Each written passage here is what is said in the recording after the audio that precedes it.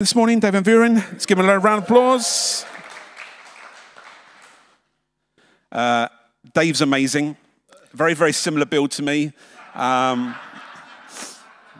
Something I aspire to. Let's just pray for Dave this morning. Lord, thank you for Dave, Lord. Thank you so much for the man of God he is. Lord, thank you for the word that he has this morning for us.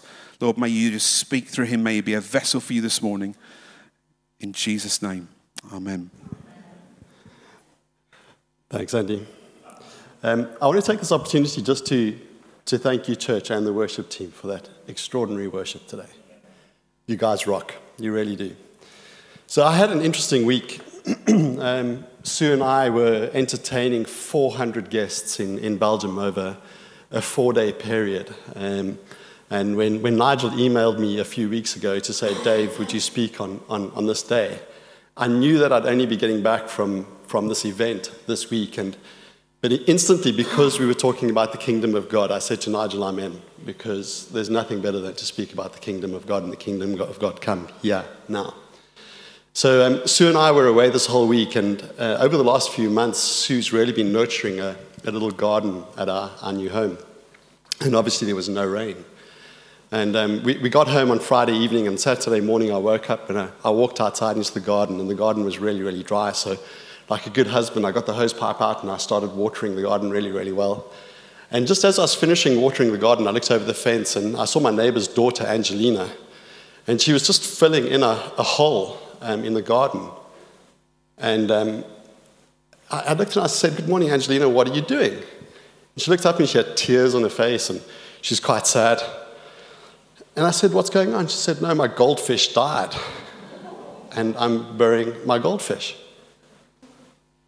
And then she put the spade down and I looked at it and I said, but Angelina, that's a very big hole for a goldfish. And she said, yes, but it was inside the cat.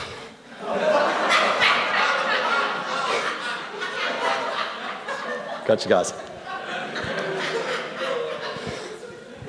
You didn't expect that, did you?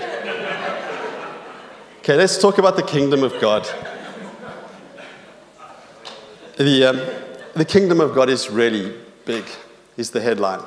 Okay.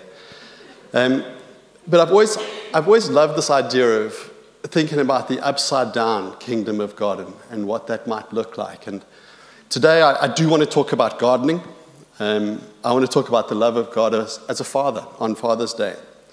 But if you think about the kingdom of God and the upside down kingdom of God, there's, in the Sermon on the Mount, Jesus says, blessed are the poor in spirit. Blessed are those who mourn, and blessed are those who hunger. And blessed are those who are persecuted for righteousness, and blessed are you when people insult you in my name. That's the upside down kingdom of God. But even now, is love your enemy. Doesn't that just freak you out? When Jesus says to you, love your enemy, or something along the lines of, let the first be last. This upside-down kingdom of God turns everything that we think is right the wrong way around. So I'm going to try and talk about that a little bit. We talk about your kingdom come. We pray that prayer, God, your kingdom come. It's probably the first prayer I learned as a Christian. And the last few years, I've really, whenever I pray, I just keep praying, is God, your kingdom come here in this place. Because we want heaven on earth. We want heaven to come down on earth. And in the idea of trying to work out what that might look like here on earth, I kind of think about some of the stories that we read in Scripture. Think about the Israelites leaving Egypt, going through the desert, and being pursued by the Egyptians. And then all of a sudden you come to the sea, and you go, okay, we're done for. And then something happens, and there's just walls of water either side, and you can walk straight through the middle. The wonder that might have been there, if you were one of those Israelites looking to the left and to the right, you're kind of going like, wow, what's God doing? Or Jesus turning water into wine at a party. Think about if you were at that party, and you you've been getting your boogie on. We did quite a lot of that this week. And at the end of the party, someone brings you a glass of wine, and it's just extraordinary. Or you were one of the servants who took the water and then started serving the wine. How your brain might have just been fried when you poured it out and it wasn't water anymore, it was wine. Or what about Peter sitting on a boat in a storm, terrified, and you see a ghost and then realize it's Jesus and he's walking on the water. And then you kind of go, hey, can I do that? And you get out and you start walking on water.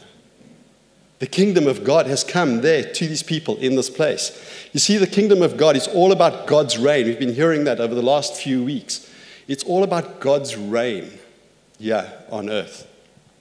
I'm going to try and multitask here, more than one hand at a time. It's all about God's reign here on earth. So that's what would have happened to those people, the Israelites or Peter on the boat or the servants at the party. They would have realized the kingdom of God has come near them. How are we thinking about that day to day? How are you thinking about the kingdom of God coming near you day to day? We sang that song, It's Your Breath in Our Lungs. In the morning when you wake up, you kind of go, hey, God, you gave me this breath. You reign in my life and in my heart. Are we thinking like that? In Scripture, Jesus talks to us. He tells us some of this stuff. He says, once on being asked by the Pharisees when the kingdom of God would come, Jesus replied, the coming of the kingdom of God is not something that can be observed, nor will people say, here it is, or there it is, because the kingdom of God is in your midst. The kingdom of God is in your midst.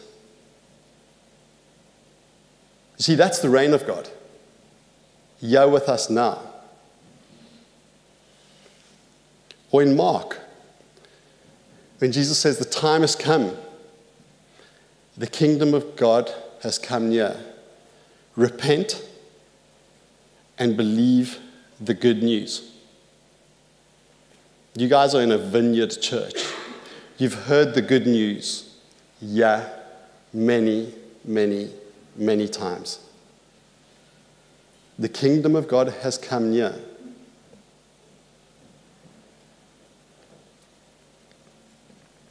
I want to talk about the parables. I know we've been going through, last week Joe did 4 parables from Matthew 13. I'm going to be looking at one of the parables in Matthew 13 too. But before I go into the parables, just to give you a heads up, that the parables were spoken by Jesus. But when he speaks these parables and tells these parables, he would have been speaking to a bunch of people who would have been able to hear what he was saying based on something in the Old Testament, as an example. There was a reference for those parables. There's a bunch of parables in the Old Testament. If you didn't know, there's a bunch of parables in the Old Testament. But it's kind of similar to us now, that if I give you guys a quote from a film, you would know it. If I go, may the force be with you. Star Wars. Okay, well done. Okay.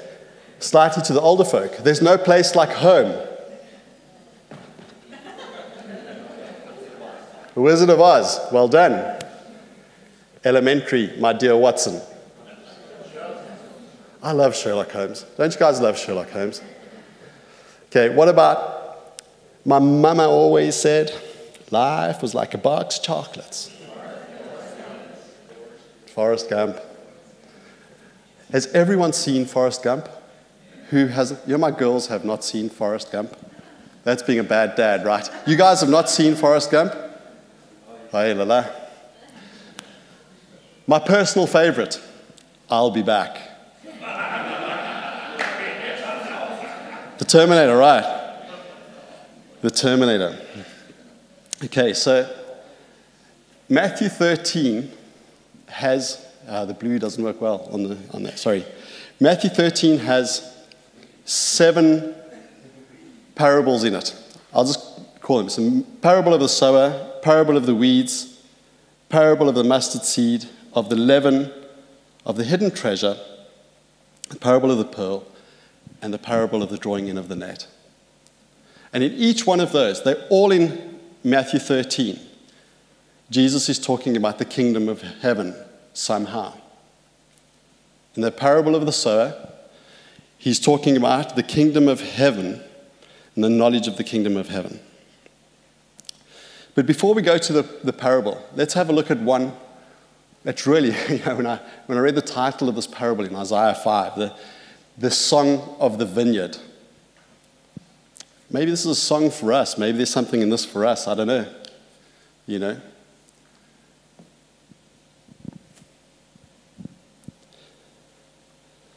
I will sing for the one I love a song about the vineyard.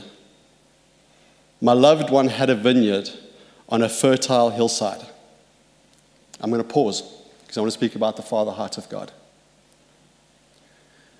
If we can read this knowing that God cares for us and recognizes us and wants to love us and wants to do something good for us, this is what God does for us before we mess it up. So I'll start again. I will sing for the one I love a song about his vineyard. My loved one had a vineyard on a fertile hillside. He dug it up and cleared it of stones and planted it with the choicest vines. He built a watchtower in it and cut out a winepress as well. Then he looked for a crop of good grapes, but it yielded bad fruit. In those two verses, we're seeing a father prepare a vineyard. He's getting rid of all the stones, all the thorns and all the briars.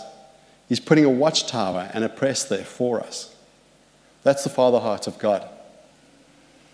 Now you dwellers in Jerusalem and people of Judah, judge between me and my vineyard.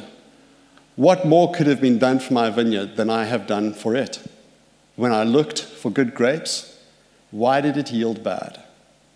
Now I will tell you what I'm going to do to my vineyard. I will take away its hedge, and it will be destroyed. I will break down its wall, and it will be trampled. I will make it a wasteland, neither pruned nor cultivated, and briars and thorns will grow there. I will command the clouds not to rain on it. The vineyard of the Lord Almighty is the nation of Israel, and the people of Judah are the vines He delighted in, and looked for justice, but saw bloodshed, for righteousness, but heard cries of distress. In Isaiah, there's a whole lot of highs and lows, right? And in this parable in the Old Testament, I just think that you see God's heart for Israel, and God wanting to bless those people and to set them in a place where they had success. And I think that that's God's heart for us. That God wants to set us in a place. In Psalm 18, there's a section in Psalm 18 where God draws people out of an entanglement, in the depths of despair, and He places them in a place of rest where they can have restoration. And if that's you, I just want you to recognize that God will do that. God will draw you out of that place of despair and desperation and set you in a place where there's an opportunity for you to rest, restore, and actually just breathe. Breathe in the breath of God. As I'm speaking, I really believe that's for someone here today.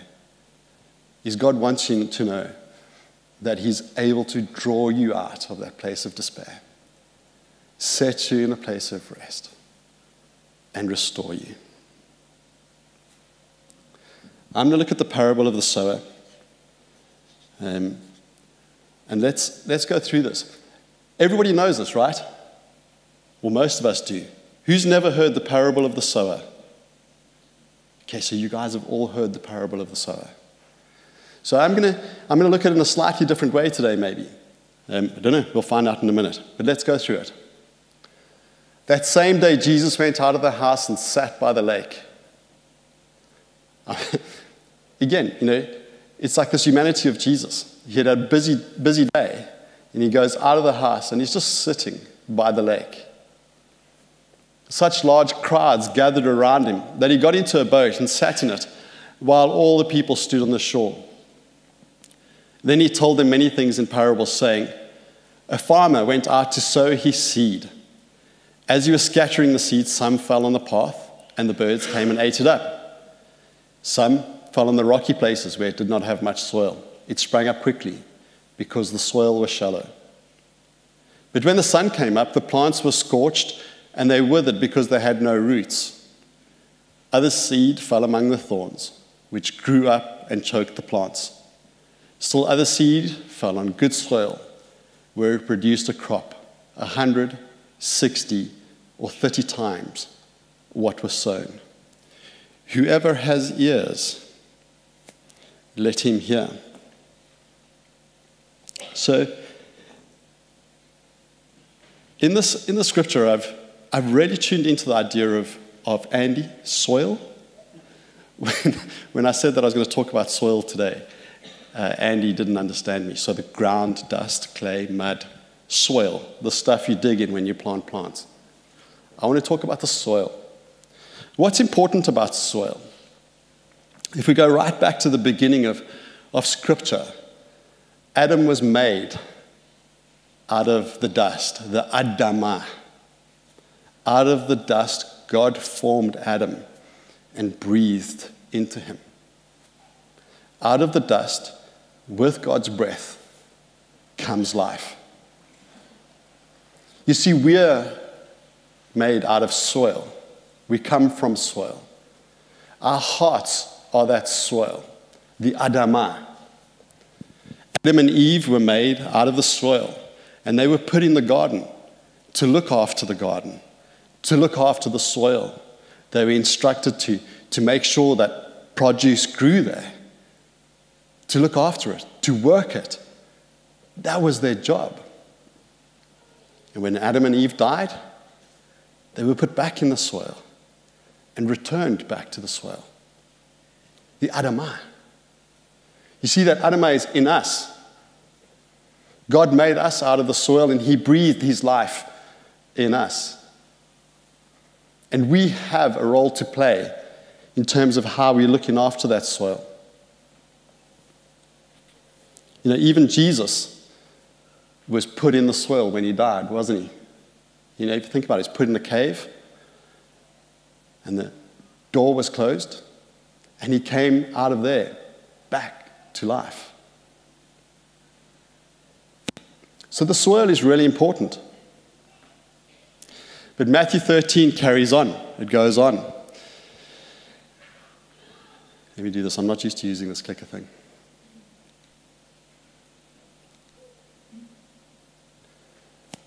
But blessed are your eyes because they see, and your hearts because they hear. The idea that you hear this morning, you're blessed. Well done for making it here today. You've received the blessing. For truly I tell you, many prophets and righteous people longed to see what you see, but did not see it, and to hear what you hear, but did not hear it. Listen then to what the parable of the sower means. When anyone hears the message about the kingdom and does not understand it, the evil one comes and snatches away what is sown in their heart. The seed sown along the path. The seed falling on rocky ground refers to someone who hears the word and at once receives it with joy. But since they have no root, they last only a short time. When trouble or persecution comes because of the word, they quickly fall away. The seed falling among the thorns refers to someone who hears the word, but the worries of this life and the deceitfulness of wealth choke the word, making it unfruitful. How many of us does that relate to? The worries of this world just comes and robs the joy of God away from us. But the seed falling on good soil refers to someone who hears the word and understands it. This is the one who produces a crop yielding 100, 60, or 30 times what was sown. So in there, Jesus gives an outline of what the parable means. You know, the idea that stuff just gets in the way of the word of God, which is the seed in the parable, going into our hearts, which is the soil. I'm going to tell you a story, maybe to help you. There was a man, he was a good man. He had 2 sons. And he wasn't well. And on his deathbed, he said to his 2 sons, "My boys, I've buried a treasure in the field, but I really cannot remember where that treasure is. It's no deeper than 18 inches below the surface. I buried it there, but I can't remember where it is." The man died.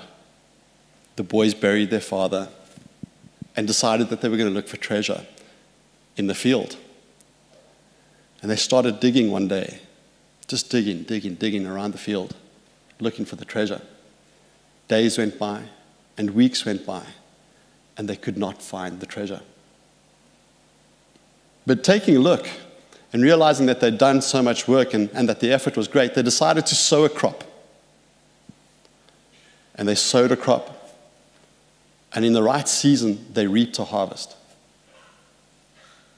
In the autumn, they decided they were going to look for the treasure again.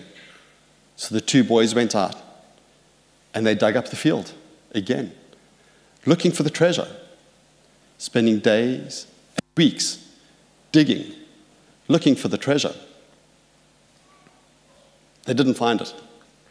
But again, recognizing their effort, they decided, well, let's sow some seeds,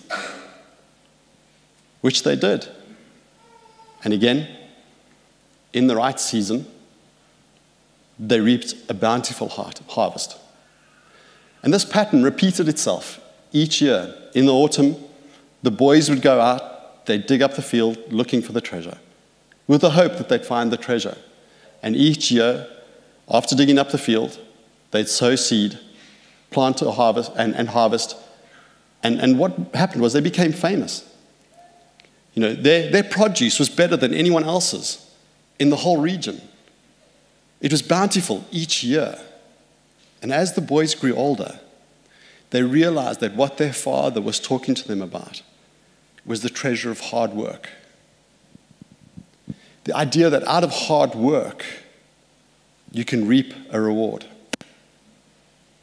And I think in this parable of the sower, or maybe what it could possibly be called is the parable of the soils, many of the commentators call it the parable of the soils, is the idea of hard work and what that hard work might look like for you and for me in terms of our knowledge of the kingdom of God.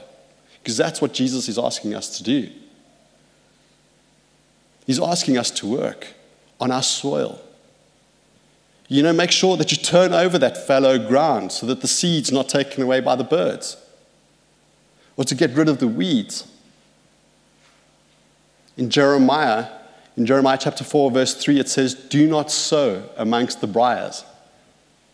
Make sure you remove the weeds from your soil.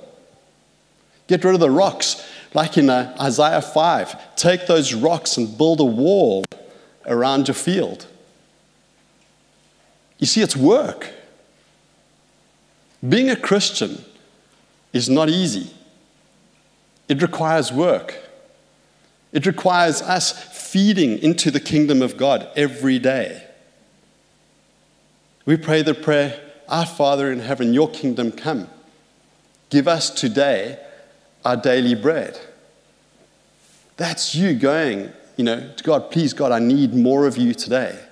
And then receiving from him and going and doing it. Actively doing something. Whether that's you just being kind to someone, in the shopping center or in a store, or, cutting your neighbor's grass. Okay, it's dry now, so it would be a bad idea. But doing something that's really lovely for someone else, which they just really didn't expect. What about it being along the lines of where you recognize that you've got the gifts of the Holy Spirit, but you're not working in them? We've come out of Pentecost a few weeks ago, and the Spirit of God has been given to us that we may have gifts and blessings that we can bless other people in the name of Christ. Are you working?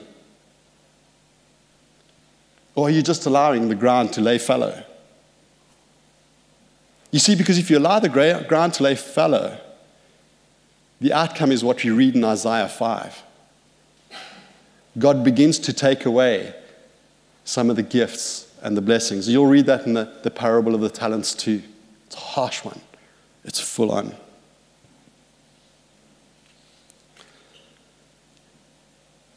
In the same parable, Jesus uses the word "here" 13 times. When something gets repeated that frequently, perhaps we need to pay attention. Are you hearing what Jesus is saying in this parable? That the kingdom of God is coming near you.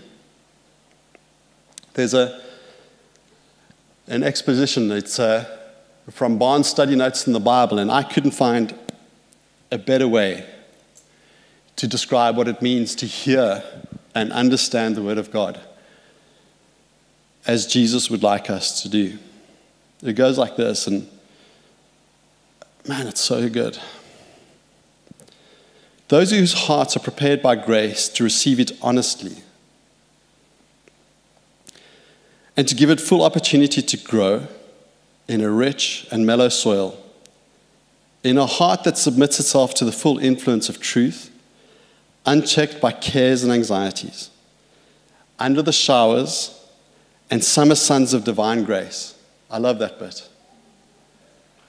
Under the showers and summer suns of divine grace.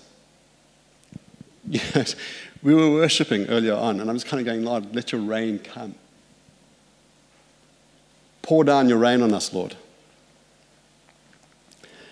With the heart spread open, like a broad, luxuriant field, to the rays of the morning and to the evening dews, the gospel takes deep root and grows.